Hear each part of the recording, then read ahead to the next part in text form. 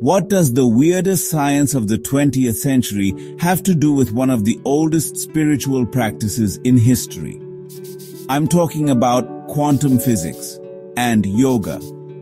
Isn't one about electrons and equations, and the other about stretching and breathing?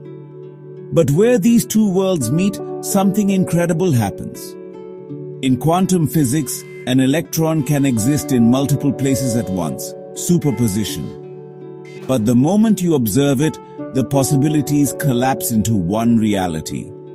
This is the measurement problem. Why does observation change the outcome? So, what does yoga have to do with this? Yoga teaches, you are not the body or mind. You are the witness, the silent observer. Thoughts and emotions swirl like quantum possibilities. The moment you latch onto one, you become it. But yoga teaches you to step back, to observe. Here's the secret link. Quantum physics says reality is shaped by the observer.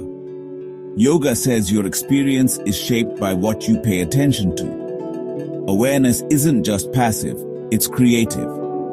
You are the witness, the one who chooses. Reality, it starts with awareness.